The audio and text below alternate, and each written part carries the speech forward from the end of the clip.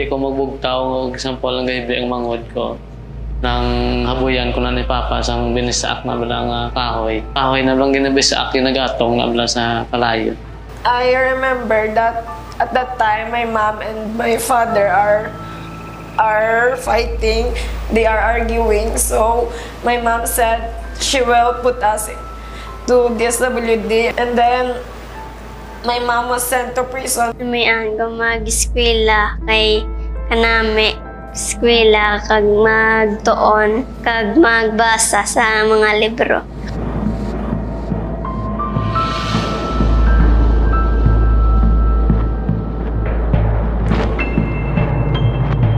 Hace 13 años empecé la fundación que se llama Calipa y Negrense Foundation. Rescatamos y cuidamos a los niños que han sido violados, abusados, malnutridos, abandonados, tráfico de órganos, víctimas de cybersex. Tenemos una casa que se llama Haven y es allí donde tenemos a los más pequeños, a los bebés, hasta los niños que tienen 5 años. También tenemos allí a los niños que ya entran en la universidad.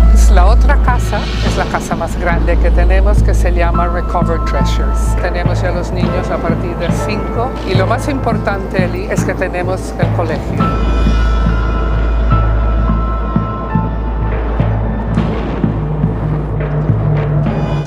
Joey and I am 19 years old. I was here since I was 2 years old. As soon as I was transferred over, I was surrendered by my parents, and my life suddenly changed. So, you know, and I have to live with this. From now on, I'm doing the best I can, and actually right now I'm going to university, pursuing what I want.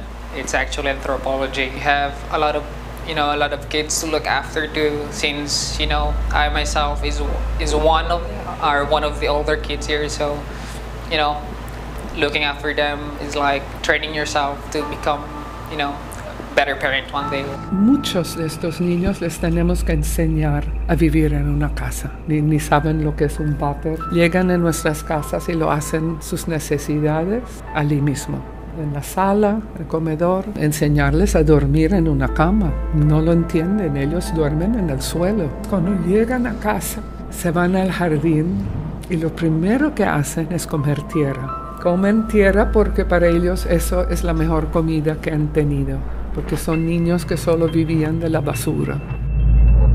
I'm Micaela Caillas and I'm 20 years old. I've been here sa Kalipay since 2006, and I was 7 years old at that time. I want to take social work because I also want to help children.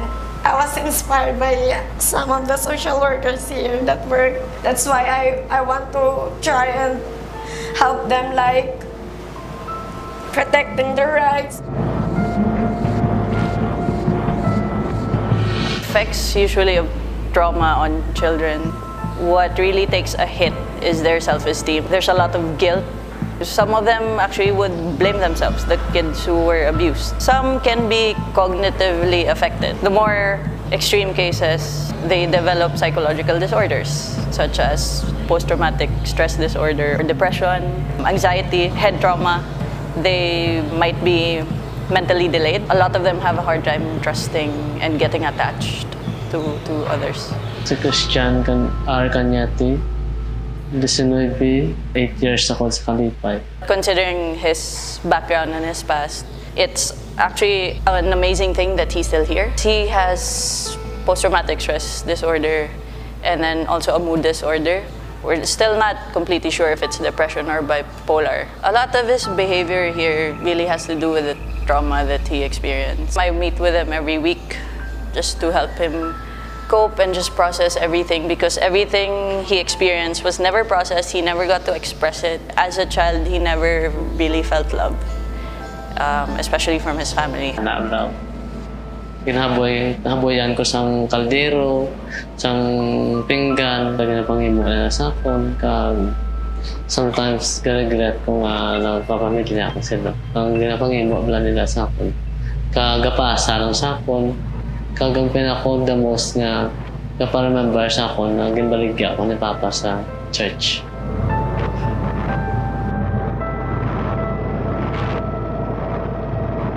justice system in the Philippines is really slow. And once the child, for example, to an abused child, is determined to file a case against the perpetrator, first step is to file a blotter written by the police officer. Here in the Philippines, we have a unit that is called Women and Children's Desk. We go for a medico legal because as we all know, the case, it is very important that you will have a concrete evidence. Prosecuting them can make them realize that, you know, it's not good to abuse a child or anyone else. But the thing is, it still happens. It doesn't matter if they're rich or poor because it happens. I believe it's more of the value system. We cannot prevent a child from feeling isolated when they back to the community because how do we process it? Very gradual. Outside world, it's very different. At one point, they may encounter individuals again who in one way or another may abuse them. The fear is always there. The trauma stays with them. What I help them with is how to deal with that trauma. Help them develop more appropriate coping skills. Come to terms with what happened to them and attain some level of peace. Kung maglakat na sila sagwa, kag kung mag-eskwela na sila college sagwa, gawori gid ko base mabiktima naman sila luwat. Base hindi naman sila ka-adjust or hindi naman sila maka-adapt sa sitwasyon sagwa. Estos barangays en realidad son pequeñas aldeas, sitios ocupados por gente muy pobre que no son dueños de la tierra. Son la gente más pobre que no tienen dónde ir y se quedan allí. Son sitios muy difíciles, muy peligrosos. Nagbinulag lang kami pagkapatay ni tatay ko, ang nanay ko, as nabanak ko. Hindi na ako kasarang magsagod sa ila, hindi ko kasarang magpaskoyla. Ang amba nila sa akon, may mabulig ko na sa akon, namunakbi sila. Paskoylaon, kakagto kay wala ko kwarta, kadason ka kalipong sa nga daan, hindi ko mabiyaan. Makatapos sila eskwela, hindi man sila nagpareha sa akon.